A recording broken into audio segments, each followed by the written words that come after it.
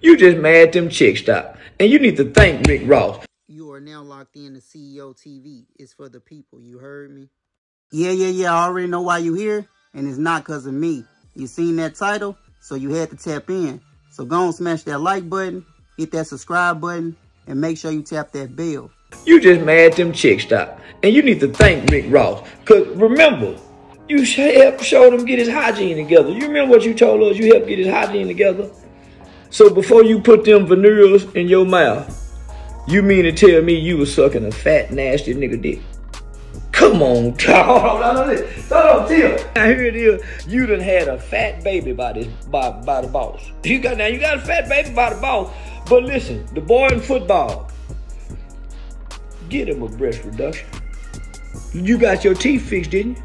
Get him one of them band man, keep your surgery so he can shrink them titties. Man, that nigga ain't gonna be able to tackle nobody. And another thing, fellas, black men, I'm talking for everybody. I be pretty hard on black absent fathers. And I've been thinking, since I've been dealing with this tramp,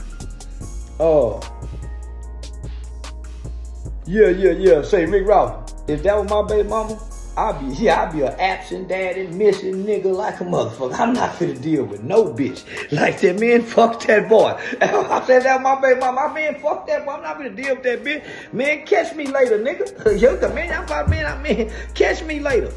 I done had a baby with a bitch that talk down on me every day. Man, I wouldn't even like the boy. Say, Rick Ross, you a hell of a nigga.